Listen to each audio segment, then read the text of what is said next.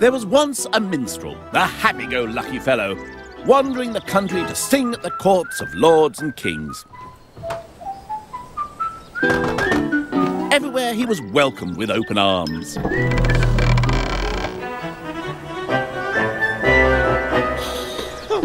end, that's the end, that's the end of my story. Strumming his lute and spinning his tales of romance and daring-do, he'd charm the ladies and then move on. Oh, what a life. Yes, nice life. Except, of course, it wasn't like that at all. Showbiz was just as fickle in the Middle Ages as it is today. The tastes of audiences just as likely to change. And then, as now, behind the entertainment, there was often a political agenda.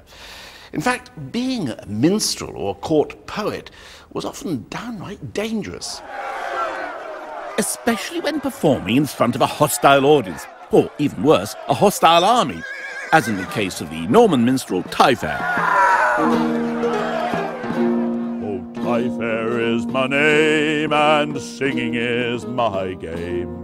And if you want to know what a minstrel's for, here's how I got to start a war.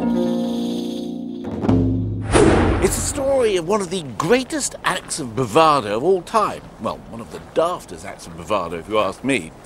And it took place in that field over there, 1066, at the Battle of Hastings. King Harold and his 7,000 English troops are packed behind their shield wall up on that ridge there, where Battle Abbey now stands.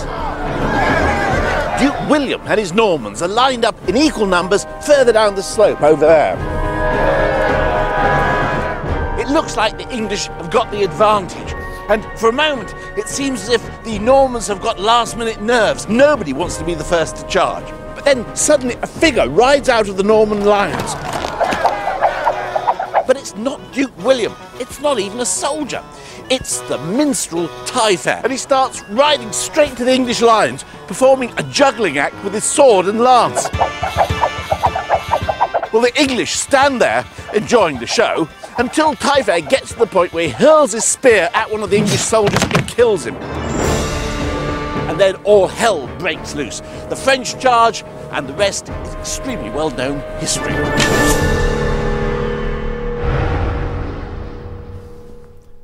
Considering how well known the story of the Battle of Hastings is, it's surprising that Taillefer never seems to figure in it, not even in the Bayeux Tapestry. In fact, if it wasn't for one of the chronicles, we'd have never heard of Taillefer's bravery. Then I suppose the Norman knights, whom the Bayeux Tapestry was supposed to be celebrating, wouldn't want to be shown up by a mere minstrel. But then what was a minstrel doing on the battlefield in the first place? Well, there was a lot more to being a minstrel than just playing music. The word minstrel actually means little servant, and they were low down the social order. And in that rough and ready military culture of the 11th century, little distinction was made between those servants who could cook or do other chores and those who could write poetry or play musical instruments. These were not particularly sophisticated courts. The warlords who ran them placed little value on fancy stuff like the arts and entertainments. Their main interests evolved around the subtleties of fighting and killing each other. So minstrels counted as little more than menials in the household, and the more talents they had, the better.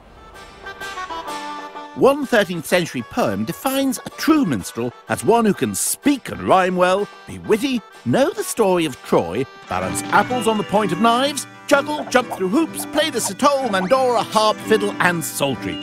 He's further advised, for good measure, to learn the arts of imitating birds, putting performing asses and dogs through their paces, and, of course, of operating marionettes. It seems it was also an advantage if you were good at breakdancing. Nothing's new. These little servants, these minstrels, would be expected to perform lots of different roles. For example, they might be asked to act as night watchmen so they could sound the alarm in case of fire or attack. In fact, in 1306, A minstrel by the name of Richard raised the alarm at Windsor and prevented the castle from being burnt down. Pity there weren't a few minstrels around in 1992.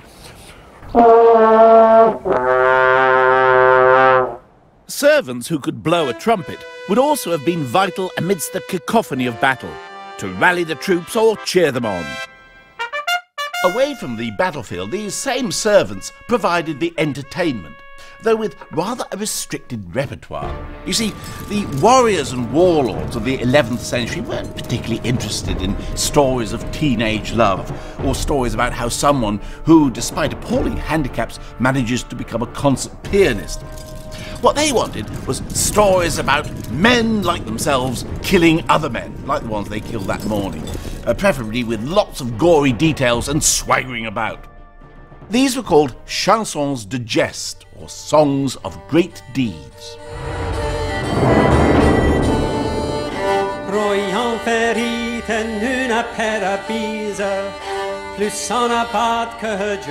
The chanson on every minstrel's lips was this, the Song of Roland, a 4,000-line epic, and the Norman #1 for nearly a century.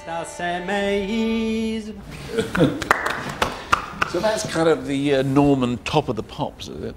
Well, it's a sort of big ballad that you'd have heard in the early 12th century. It would have been very popular. It's the most popular of the chansons de geste. I mean, any love element there? No, it's an environment where love had very little place. It's a kind of boys' culture, is it? Yeah, I think it's been referred to as the sort of buddy movie mentality where the lads get together, they do what they have to do, and if there's any women there, they're very peripheral. The only romance in the Song of Roland is when the hero, Charlemagne, declares his undying love and loyalty to his sword. It's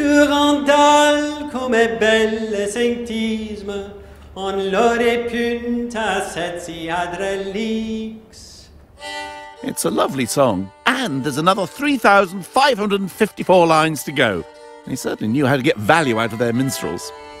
So why do they stick minstrels up in the galleries like that? Well, there are two reasons for it, really. There was obviously an acoustical reason for it. The sound would carry better. But there was also another reason. In the court, you invite musicians in who are of a lower caste. You don't really want them to be hobnobbing with you, so you keep them away. So it's a sort of hierarchical and a spatial removal of the lower caste. Like yeah, absolutely. Presumably they could also they were observing what's going on, I guess. Yes. What they forgot was that musicians have ears as well as fingers, and whilst they're playing, they can hear conversations that were going on. And it's no surprise that musicians often found themselves in a sort of secondary employment in the field of espionage. As well as acting as spies, minstrels were also expected to act as propagandists, supposedly recording the deeds of battle and then producing a sort of end-of-the-match report. And of course, they'd better make damn sure whoever's paying them is chosen as man of the match. Medieval minstrels were the PR men of their day. They'd embark on well-planned tours, reciting their poems to publicise the latest achievements of their bosses. Simon de Montfort is mighty and strong. He loves to do right and he hates to do wrong. Of course, the minstrels didn't let the truth stand in the way of a good story any more than the spin doctors of today do. Take this account. It's by a herald cum minstrel in the entourage of the Black Prince. And it tells how the prince wiped the floor with the entire Spanish navy. The battle was fierce, the battle was grim, but God let fortune smile on him. And through his courage, skill and might, the Spaniards all were killed outright.